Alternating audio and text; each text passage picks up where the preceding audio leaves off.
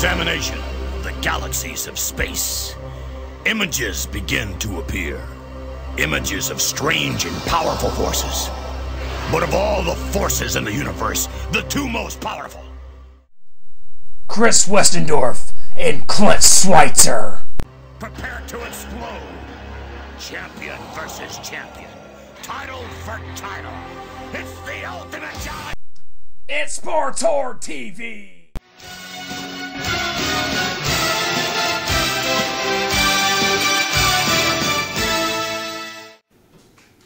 Merry Christmas, everyone. Merry Christmas to you, Chris. Merry Christmas to you, Clint.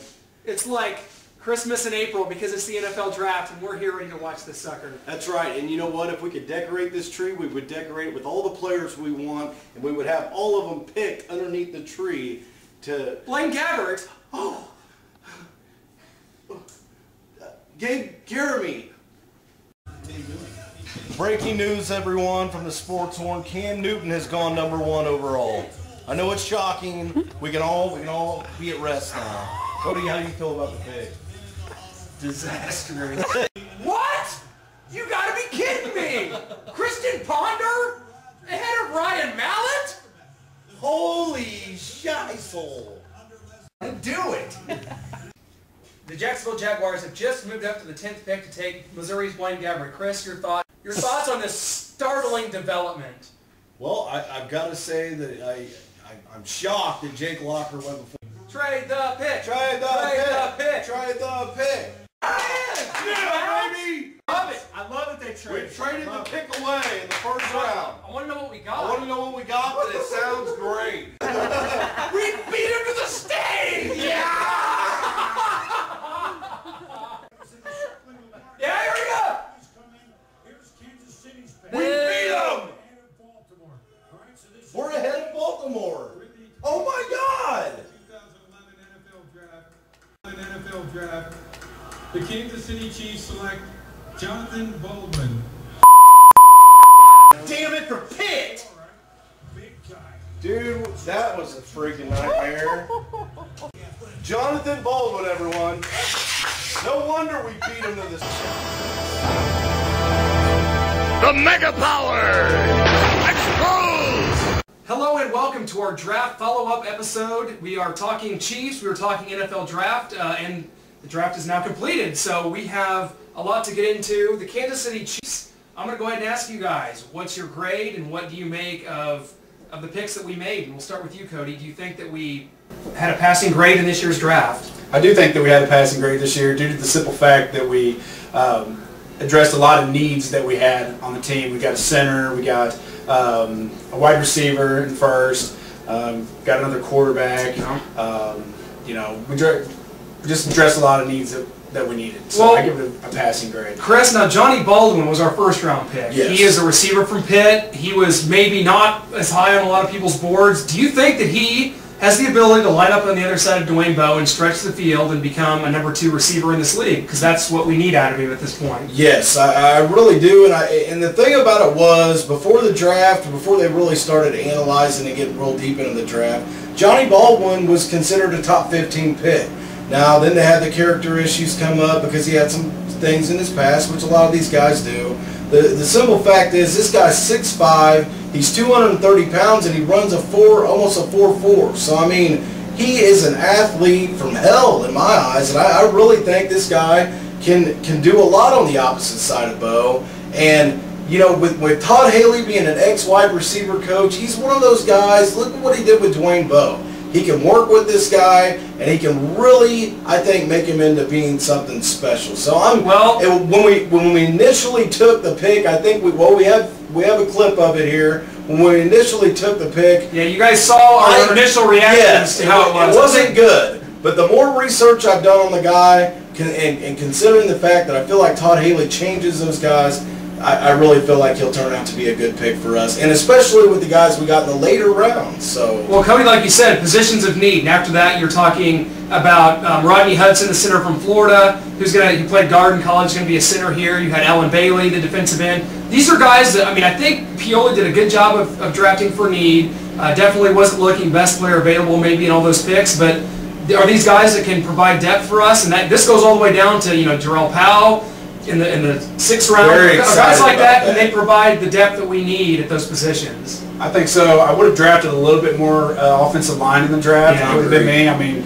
like Marcus Cannon was there very late, ready to, I mean, I think that would have been a great pick later on in the rounds, but that's why they get paid the big bucks, and we get to sit here and talk about it. Well, as you mentioned the other day, Cody, you said what we took out of this draft is that basically what we know is that nobody knows anything about No, Todd McShay, Mel Kiper, these guys, they know no more than we do. Let's be honest. The way that this thing shook out, the way the teams were trading up, trading down.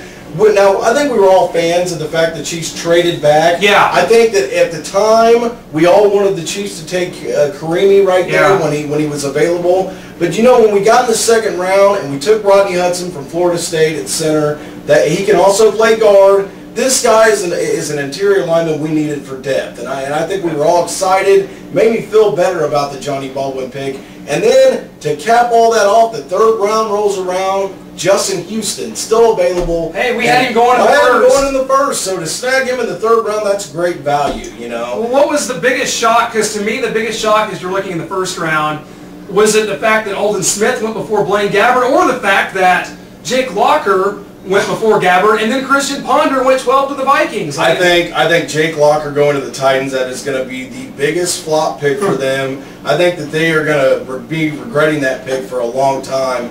And I think Blaine Gabbert said it best in his interview with John Gruden on ESPN when they had the quarterback camp. If you don't take me, I will beat you for years to come. They're in their division. He will beat the Titans for very many years, I truly do believe. He's got time to learn behind David Garrard.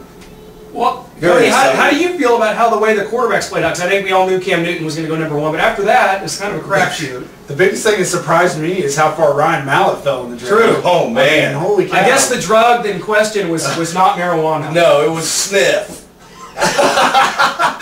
But I mean, there's that. Can we? I mean, yeah. Christian Ponder early was a huge surprise. I think we all were shocked on that one. We were. As you saw again, we saw our reaction to that Christian one. Ponder. I mean, Mallett, whatever he did, he ruined his draft stock. I mean, well, we'll see. He's now in New England playing behind Brady. The thing that I've noticed, and I noticed it on the NFL Network, and I noticed it on ESPN, all these guys that break down the quarterbacks, Christian Ponder, the only thing they could put their finger on that the GMs are saying was he has that something. They don't know what it is, but he has that something.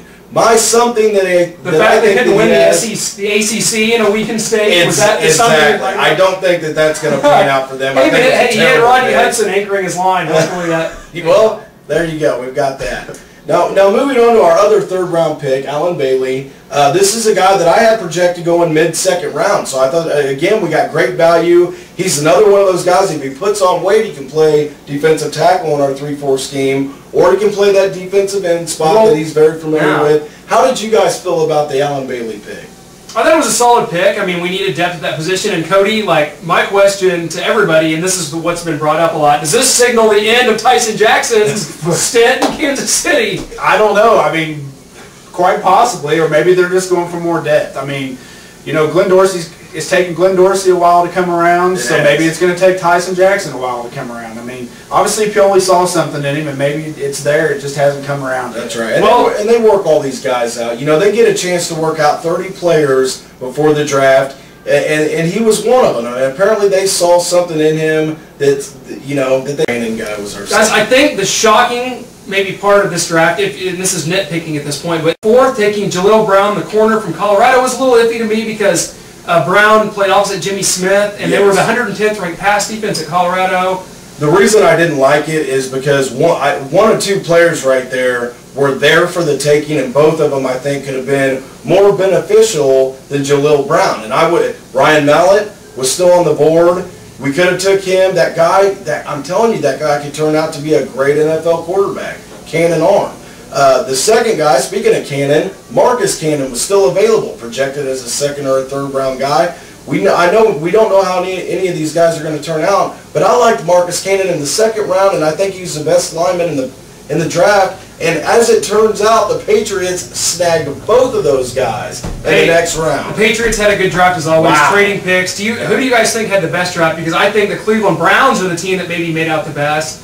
And to me, that seems to be the best. I think the New England Patriots had the best draft by far. I mean, they always to get do. Nate Sauter, and then to land some of the guys they landed in the 2nd, 3rd, and 4th round, 5th round. I mean, they added depth. They're just geniuses at it, and I think Pioli is going to help us. He showed that he's able to trade back. But I think it's obvious that there's still a lot of smart people up there in New England. Hey, one good thing about our draft, guys, 5th round, also Ricky Stanzi, the end of Brody Croyle. I hope so. Cody, tell me that this is the end of Brody Croyle and that I don't have to see number 12, at least I'm sorry, but I don't think this is the end of Brody Croyle. Oh, killing me. And why do you feel that way? I'm just curious. There's a lot of Brody Croyle fans out there. Yeah, I just don't think that they're going to bring a rookie in that's going to be able to play better than him or beat him out in camp. I really don't. He's going to be the backup, and that's just the way it is. If the guy could stay healthy, I think he has. He's got the size. He has more. Well, guys, so when we got into the later rounds, and I'm talking our last pick in the 5th round, we took a guy named Gabe Miller. He's a linebacker from Oregon State, a guy that a lot of people haven't heard much about. I actually had a hard time digging stuff up on this guy. Didn't remember seeing his name at all on the pre-draft. And truthfully, I think they brought him in to be a special teams player. I think that's what he's there for. Now, our 6th round pick, Jarrell Powell, that was an absolute steal right there for the Chiefs. He's going to be playing some nose tackle for the Chiefs in that 3-4 scheme. Well, how did you guys feel about that? They had him ranked very early. He was another slider like Marcus Cannon. We got him. Nick Wright even called it out. He said he was wanting Powell in the 3rd and 4th round. So to grab that guy, I mean, how do you guys feel about it? I feel like we got a good depth there at the nose tackle. That's definitely a position to need.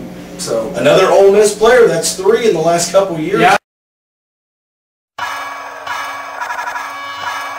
DJ Khaled, we the best season has returned. Cause I'm out here grinding. I do this for the streets, the runners. Cause I'm out here grinding.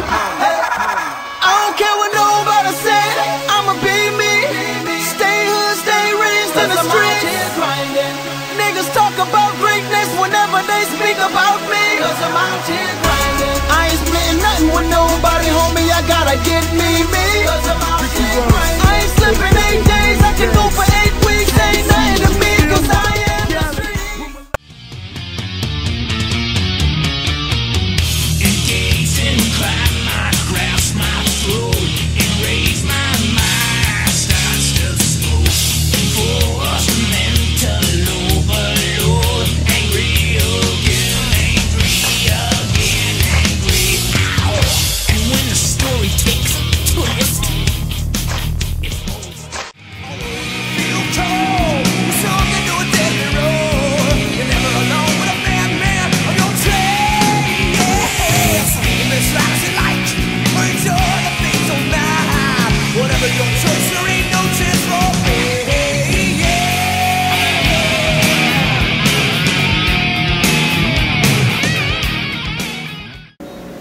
The hot lady behind the camera is telling us it's time to wrap it up. It's been great. The last 2 weeks talking draft have been great. Cody, thanks for coming in and giving us your insight. It's been invaluable. All the stuff this guy has done off the camera and on the camera for us. I mean, including sporting one of our new sports t-shirt. Guys, $15.